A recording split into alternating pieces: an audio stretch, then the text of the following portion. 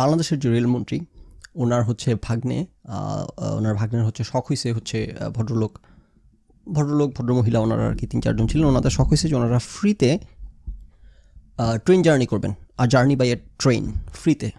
দেশটা তো ওনাদের, রাইট, ওনাদের বাপচাচার দেশ, এই কারণে।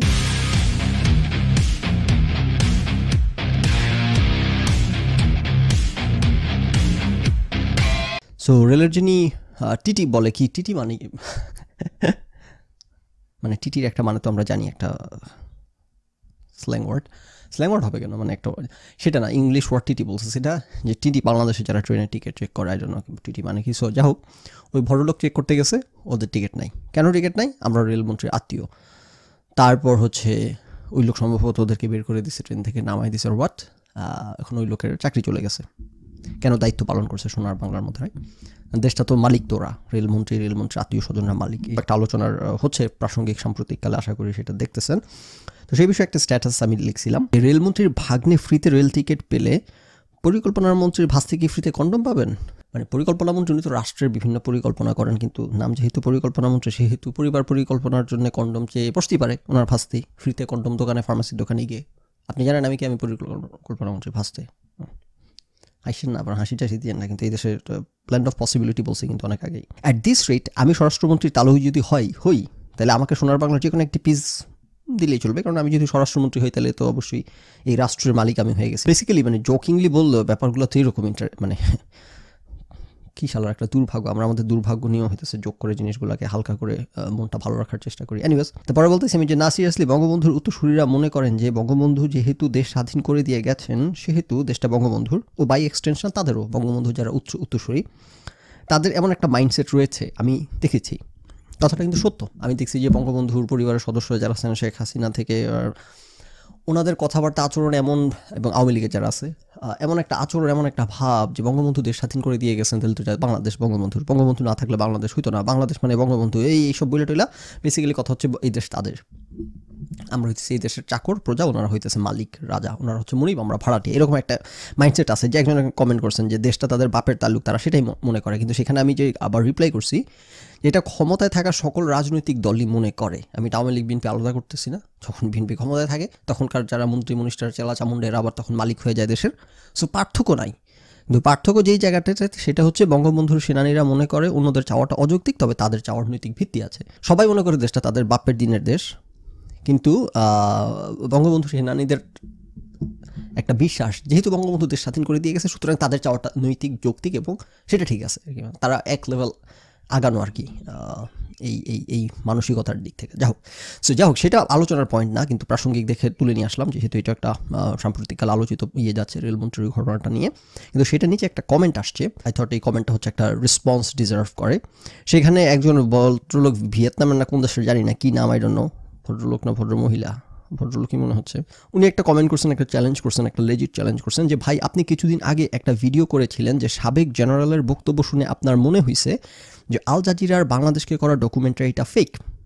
বাংলাদেশকে নিয়ে ডকুমেন্টারি করছে একটা আল জাজিরার, একটা ইনভেস্টিগেটিভ জার্নালিজম করছে জেনারেল আজিজের, আপনারা জানেন। অথচ ওই প্রতিবেদনটার জন্য Al Jazeera amnesty ইন্টারন্যাশনালের best award পেয়েছে। এটা একটা ভালো পয়েন্ট, ভালো কমেন্ট, রাইট? সেটা অ্যাড্রেস করা দরকার।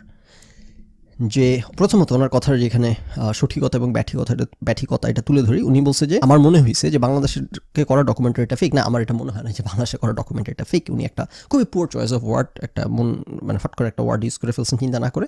না, ফেকের প্রশ্ন হবে কেন, আমি তো বলি নাই ফেক। আমি যেটা বলছি যে যাকে নিয়ে মূলত করা জেনারেল আজিজ, ওনার একটা 30 মিনিটের সাক্ষাৎকার হচ্ছে ইয়েতে প্রচার করছিল, খালিদ মহিউদ্দিন জানতে চায় ওনার ইউটিউব চ্যানেলে। তো সেইখানে যে কথাটা সবসময় বলি যে একটা অভিযোগ তুললেই নিয়ে দৌড়ানো যাবে না, নাচা যাবে না, অভিযোগের তথ্য প্রমাণ চাইতে হবে, উভয় পক্ষের যার বিরুদ্ধে অভিযোগ আসছে তাকে আত্মপক্ষ সমর্থনের সুযোগ দিতে হবে, সকল পক্ষের কথাবার্তা শুনতে হবে, সব কিছু শেষ করার পর, সবাইকে হিয়ার আউট করার পর, তারপর আপনি কনক্লুশনে পৌঁছাবেন। সো সবসময় আমাদের সেই ক্যাপাসিটি থাকে না সকল পক্ষের সব দিককার সকল ডিটেলস জানার।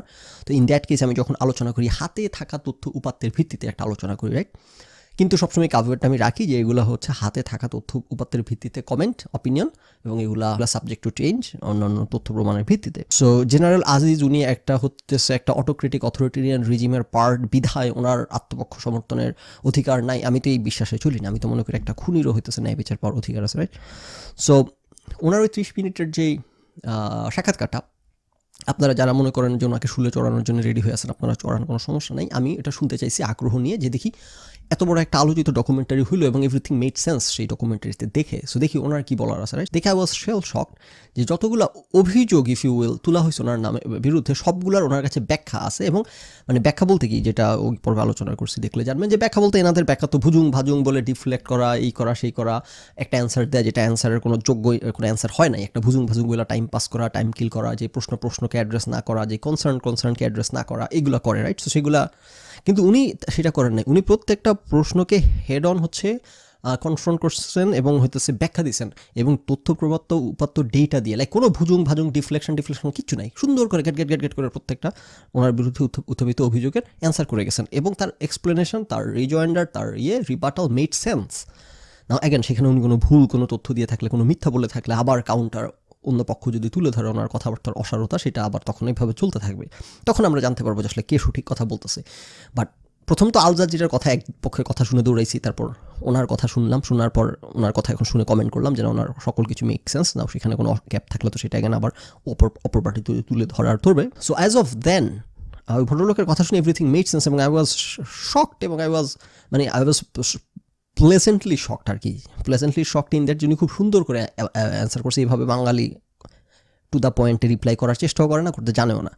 সো ওনাকে দেখে আমার সম্মান আসছে এই জন্য, একজন সাবেক জেনারেল, ওনার সন্ত্রাসী টাইপের, যেটা আল জাজিরা উপস্থাপন করছে ওনাকে সেইভাবে, কিন্তু না, ওনার কথাবার্তা শুনে দেখলাম যে একজন জেনারেল যেরকম হওয়ার কথা, টু দ্য পয়েন্টে শার্প অ্যান্সার করা, ক্রিস্প অ্যান্সার করা, বোল্ড সলিড কথাবার্তা, এবং গার্বেজ বুলশিট বাদ দিয়ে উনি ওইভাবেই করছেন। So he earned my respect through that interview, সেই পয়েন্টটা বলছি। তো সেখানে আমি তো এই কথাটা বলার কোনো মানেই হয় না যে ডকুমেন্টারিটা ফেক। তো সেখানে আমি খুবই দুঃখ প্রকাশ করছি যে আল জাজিরার ডকুমেন্টারিটা নিয়ে সরকার দলের লোকজন এটাকে একদম ফুৎকারে উড়াই দিছে, যে এটা কি, এটার মধ্যে কোনো মিথ্যা দাবি, কোনো সাবস্টেন্সিয়েটেড দাবি না, এগুলা সব কিছু মিথ্যা, এবং সরকার এমনভাবে উপস্থাপন করছে যেটা ডকুমেন্টারি জাত হয় না, কিচ্ছু হয় না, এটা মানে টাহা মিথ্যা কথা। তো জেনারেল আজিজের ইন্টারভিউ শুনে দেখলাম যে ব্যাপারটা তাই। উনি যে ব্যাখ্যাগুলো আপনারা আমার পর্ব দেখলে জানতে পারবেন, সেখানে ব্যাখ্যা করছি যে মানে সম্পূর্ণ আনফ্যাকচুয়াল কথাবার্তা তুলে ধরছে, যেগুলো যে আনফ্যাকচুয়াল সেটাও আমি বা আমরা জানতাম না, কারণ হচ্ছে ওই ফ্যাক্টের নলেজের অভাবে। এনিওয়েজ, সো এটা দেখে আমি খুবই হতাশা প্রকাশ করছি যে জেনারেল আজিজের বক্তব্যগুলো, ভাষ্যগুলো যদি অ্যাকুরেট হয়ে থাকে, which it seemed at that point and still does, যদি সেটা হয়ে থাকে, সেক্ষেত্রে এটা খুবই দুঃখজনক যে আল জাজিরা এমন একটা ফালতু ফাত্রা ডকুমেন্ট হচ্ছে ওরা পাবলিশ করছে, যেটা দেখে ভাবছিলাম খুব ভালো কাজ হয়েছে for lack of knowledge, for lack of proper knowledge. So সেই পয়েন্টটা বলছি, না ফেক বলার তো কোনো না। তাহলে সেই ডকুমেন্টারিটা কীভাবে আবার amnesty ইন্টারন্যাশনালের best award pile, right? এটা একটা নাইস কোয়েশ্চেন, এবং এটা kind of cross my mind as well. আমার মাথায় আসে নাই তা না, আমি যখন খবরটা দেখছি যে আল জাজিরার ডকুমেন্টারিটা একটা অ্যাওয়ার্ড পেয়েছে অ্যামনেস্টি ইন্টারন্যাশনালের কাছ থেকে, একটা বেস্ট অ্যাওয়ার্ড, দেখে আমি সাথে সাথে একটা পজ হয়ে গেল আর কি আমার, যে কেমনে পাইলো, এটা তো খুবই একটা লো গ্রেড যদি ইয়ের কথা দাবি সত্য হয়ে থাকে, এবং যেটা মনে হয়েছে আমার কাছে, যা হোক অ্যাটলিস্ট অনেক কিছু সত্য মনে হয়েছে ক্লিয়ারলি, যেগুলো উনি ফ্যাক্ট উপস্থাপন করছে। ফ্যাক্ট নিয়ে ডিবেট করার তার সুযোগ নাই। যা হোক, প্রাথমিকভাবে আই ওয়াজ শকড যে how come doesn't make sense, এটা পাইতে পারে না পুরস্কার। এবং তারপর নিজের কাছে নিজেই একটা ব্যাখ্যা দাঁড় করাইলাম যে মেবি এরকম দেশে জীবনের নিরাপত্তা, জীবনকে ঝুঁকিতে রেখে এরকম একটা কাজ করছে, ওই জায়গা থেকে মেবি তাদেরকে একটা হিসেবে আর কি, একটা অ্যাকোলেট হিসেবে আর কি, যে ওকে গুড জব একটা হিসেবে হয়তো দিচ্ছে। এটা আমার একটা জাস্ট চিন্তা ছিল। I was just okay maybe এটা। নাও এই ভদ্রলোক যখন কমেন্ট করলেন, তখন আমার মনে হলো ওকে নাও let me go back and check. এটা তো আমার একটা থিওরির জায়গা ছিল, এবার চেক করে দেখি আসলে কোন ক্যাটাগরিতে অ্যাওয়ার্ডটা পাইছে। এবং খুবই আনসারপ্রাইজিংলি আই উড সে যে আমি যা ভাবছি এক্স্যাক্টলি তাই হয়েছে। এবং আমি যখন আলোচনা করতে বসার আগেই চেক করছি অ্যাকচুয়ালি, দেখে আমি খুবই খুশি হইলাম যে আমি যে অ্যাঙ্গেল থেকে আলোচনাটা করতাম সেই অ্যাঙ্গেলটা আমার চেঞ্জ করতে হয় না, কারণ আমি যা ভাবছি ঘটনাটা তাই। এটা অ্যাওয়ার্ড পেয়েছে বেস্ট হিউম্যান রাইটস জার্নালিজম। দেখেন, বেস্ট ইনভেস্টিগেটিভ জার্নালিজমে কিন্তু পায় নাই। সেটা হলে কিন্তু লাইক আই সেড আমি খুবই শকড এবং দুঃখিত হইতাম, কারণ বেস্ট ইনভেস্টিগেটিভ জার্নালিজম হয় নাই। যা ইনভেস্টিগেশন দেখাইছে একটু ফুলে ফাঁপায় উপস্থাপন করছে, একটু এক্সাজিরেট করছে, একটু ইনফ্লেট করছে স্টাফ। সো সেটা হলে যেটা বললাম, সারা পৃথিবীর অ্যামনেস্টি ইন্টারন্যাশনাল সারা পৃথিবীর সবাইকে নিয়ে কাজ করে, সেখানে এত ভালো কাজ ফেলে রেখে আই হোপ ওই বছর আরও হচ্ছে ভালো কাজ হয়েছে, ইউ নেভার নো। বাট বলতেছি এটা যদি পাইতো ইনভেস্টিগেটিভ জার্নালিজম হিসেবে ক্যাটাগরিতে, তাহলে আমি খুবই হতাশ হইতাম এবং দুঃখ পাইতাম। না, সেটা হয় নাই। বেস্ট হিউম্যান রাইটস জার্নালিজম, যেটা এক্স্যাক্টলি ওয়াজ মাই আন্ডারস্ট্যান্ডিং এবং অ্যাসাম্পশন। এবং বাংলাদেশের মতো দেশে যেখানে হিউম্যান রাইটসের অ্যাবিউজ হয়, হিউম্যান রাইটসের ভায়োলেশন হয়, যেখানে মানুষের জীবনের নিরাপত্তা নাই, যেসবখানে এরকম একটা কাজ করতে গেলে ঝুঁকিতে ফেলতে হবে, সেইখানে এরকম একটা কাজ করছে, এরকম একটা বোল্ড পদক্ষেপ নিছে স্টেটের বিরুদ্ধে, স্টেটের বড় বড় যারা প্লেয়ার তাদেরকে নিয়ে। সো বেস্ট হিউম্যান রাইটস জার্নালিজমের জন্য পাইছে, that makes complete sense to me. So in that case ইয়াস, তো ভদ্রলোক যে কমেন্টটা করছেন, কমেন্টের আশা করি উত্তর পেয়ে গেছেন যে ইয়েস আমি স্টিল মনে করি বেসড অন ওই যে general আজিজের explanation, all the prime ministers man, এটা একটা খুবই লজ্জাজনক কাজ হয়েছে। কিন্তু হিউম্যান রাইটস, হিউম্যান অ্যাওয়ার্ডস হিসেবে, বেস্ট হিউম্যান অ্যাওয়ার্ডস হিসেবে যদি এটা পেয়ে থাকে, that makes sense to me. সেটা পাইতে পারে, পাওয়া উচিত, পাওয়া যোগ্য। কারণ এরকম দেশ যেগুলো হইতেছে নিপীড়ক দেশ, টোটালিটেরিয়ান রাষ্ট্র, যেখানে মানুষ কথা বলার সাহস পায় না, যেখানে সবাইকে এরকম দেশে এরকম একটা স্টেটের বিরুদ্ধে রিপোর্টিং করলে তাদেরকে কোনো না কোনো ক্যাটাগরিতে, কোনো না কোনো ক্যাপাসিটিতে, কোনো না কোনো এক্সটেন্টে রিওয়ার্ড দেওয়া উচিত, যেটা ডিজার্ভিং, এবং সেটাই করছে অ্যামনেস্টি ইন্টারন্যাশনাল, এনকারেজ করার জন্য এই ধরনের কাজকে ভবিষ্যতে। So that makes complete sense to me.